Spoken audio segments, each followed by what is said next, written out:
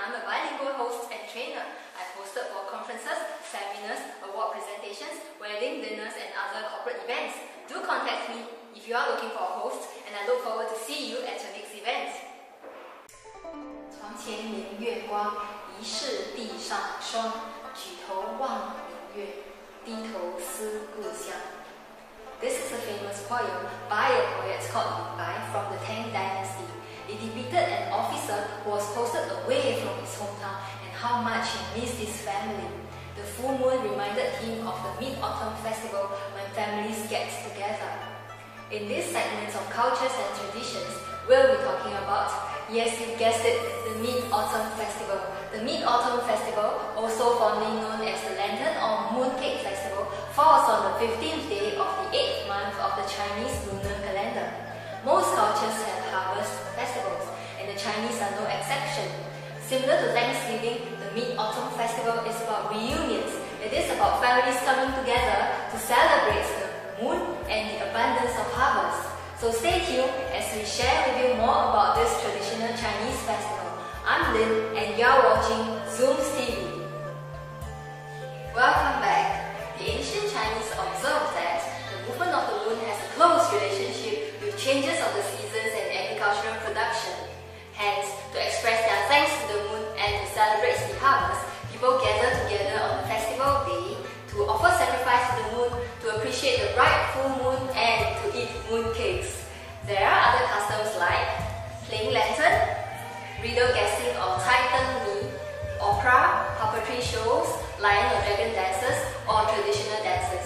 So what is the Mid-Autumn Festival without the mooncakes? People eat mooncakes to express their love for their families and their hope for a happy life.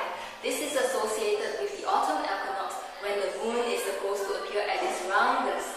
The roundness of the moon symbolizes family unity and harmony, and the mooncakes are round, symbolizing the reunion of a family. So what kind of mooncakes do you like? The traditional or the new generation ones? Do join us after the break as we share with you the various types of mooncakes available in the market.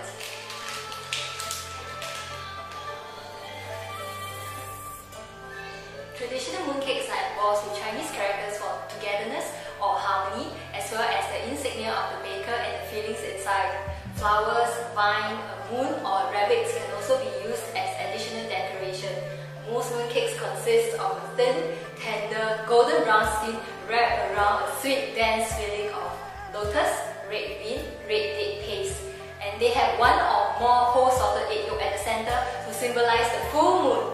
New generation mooncakes have evolved with taste or dietary needs. To adapt to today's more healthy, conscious lifestyle, many bakers offer mooncakes that are miniature, low fat or low sugar. And they are usually made of yogurt, jelly or non-fat ice cream. And they offer a healthier choice of filling like green tea, ginger, fruits or vegetables. So what kind of mooncakes do you like? Let me ask our friend here. So Peter, what kind of mooncakes do you like? Growing up, I like the traditional mooncake, but right now I think I like the snow skin more because of the exterior. It's like mochi, the Japanese dessert, Yes. and also for the inside I like lotus, but I also like durian as well. Oh, D24, Mao Shan Mao Shan Wang, Yes. because it's stronger, I like that. and this is the season. So. Okay, that's nice. Thank you, Peter. So Peter likes the snow skin mooncake, whereas I still like the traditional mooncakes. Okay, I'm going to enjoy some mooncake with my family. This is Lynn from Zooms TV signing off. Do join us at the next episode of Cultures and Traditions as we talk about the Festival of Lights, Deepavali. See you soon. Bye. 你好，我的名字是心怡，我是个双语主持和导师。我的主持经验包括了会议、研讨会、颁奖典礼、婚宴以及其他的商务活动。如果您想聘请双语主持，请与我联系。再见。